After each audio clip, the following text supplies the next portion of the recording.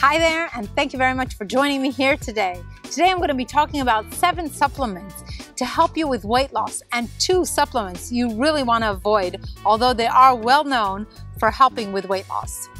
Over a quarter of the global population is battling with their weight, and this is not a number to take lightly. A change of diet to a whole food, plant-based diet is the best and fastest way to lose weight, although supplementation during the initial steps can be beneficial and supportive of the process. In this video, I aim to shed some light on which supplements can be used to help the weight loss process and explain why these supplements have these effects. I will also look into 2 common weight loss supplements to avoid and why. The use of these natural products, along with the change of diet and adding some exercise when your energy levels rise, will help you lose the excess weight in the shortest amount of time. Of course, taking the supplements on their own will have little effect in the long term if there are no accompanying lifestyle changes as well. So let's begin. The first one is dandelion. It enhances metabolism and also has powerful laxative effects, but it is also a mild diuretic. So it has to be taken with sufficient hydration in the form of water to ensure that you achieve the best weight loss results with this herb. Now, it is also known to help reduce cholesterol and aids in eliminating waste quickly from the body. It is great and a healthy weight loss supplement that I really recommend. But as I mentioned, staying hydrated is essential when consuming dandelion.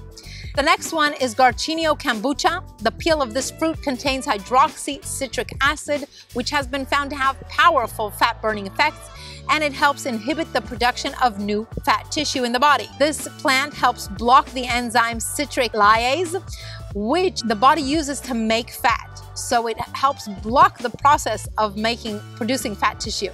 It also raises the level of serotonin, making us feel better and also reducing appetite. It improves digestion and lowers triglyceride levels and bad cholesterol levels, LDL, and increases good cholesterol, HDL levels, and therefore it's great for weight loss. Now, the next supplement I recommend is green tea. It helps curb appetite, reducing the consumption of excessive amounts of food. It especially helps prevent overindulgence that we all know all about. But it also helps to burn fat due to a main antioxidant that is found in green tea, e.g. CG. When you feel like eating but decide to make yourself a cup of green tea instead, you will also get powerful antioxidants, which will help you keep you looking great and youthful, while also helping you slim down because you will be getting this powerful antioxidant, especially very useful for reducing fat around the belly.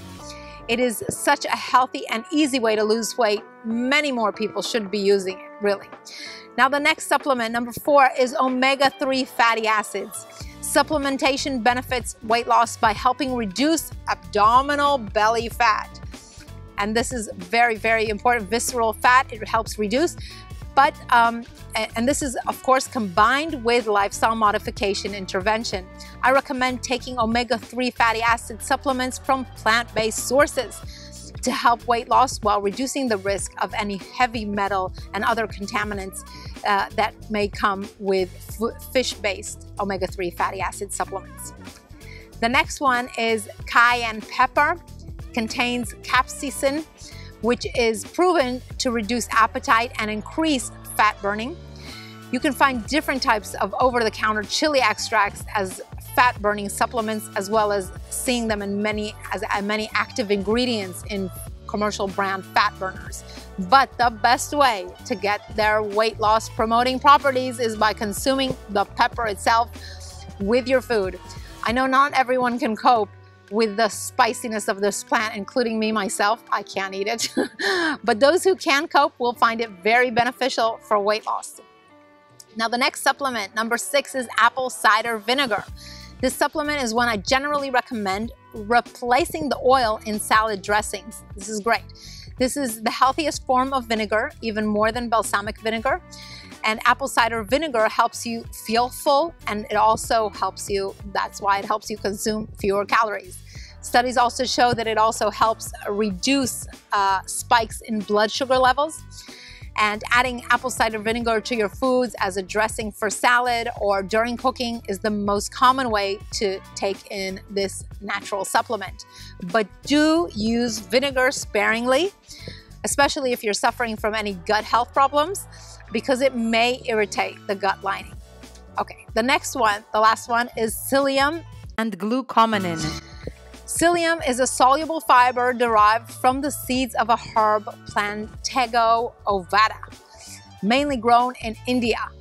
Psyllium helps in eliminating body waste products and in reducing hunger. It helps control blood sugar levels and cholesterol production. Psyllium is also found to be a source of prebiotics, which is a compound that feeds healthy intestinal bacteria. Now, psyllium can be fermented by intestinal bacteria, having many health benefits. But please note that psyllium is not recommended for pregnant or lactating women or people with asthma. Now, a similar fiber is glucomannan, which is found in the roots of konjac.